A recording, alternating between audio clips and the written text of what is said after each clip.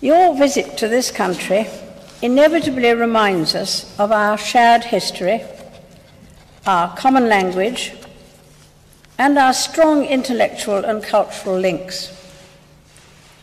It also reminds us that your country twice came to the rescue of the free and democratic world when it was facing military disaster.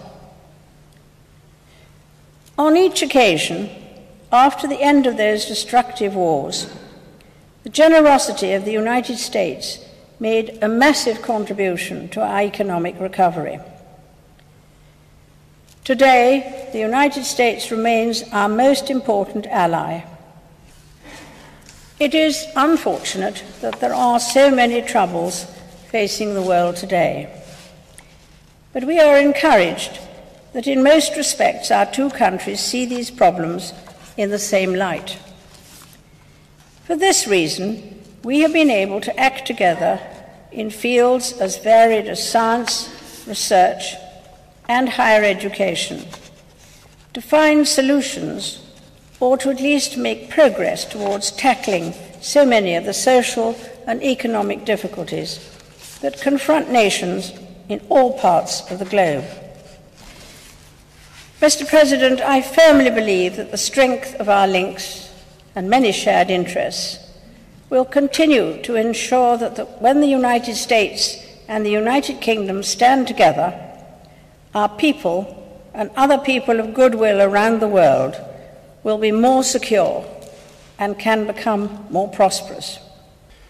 It is a great honor to join you again in this great country as we reaffirm the enduring bonds between our two nations and reinforce this special relationship. I must say, though, this dinner is a humbling reminder of the fleeting nature of presidencies and prime ministerships.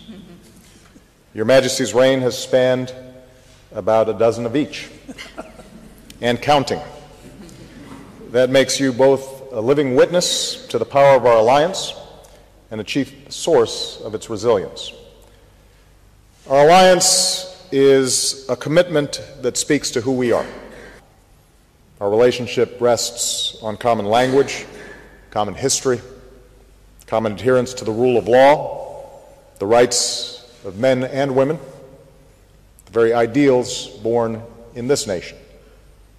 And yet, our relationship never rests. As we approach the 10th anniversary of 9/11, I'm particularly grateful for the solidarity that the United Kingdom has shown to America over the past decade.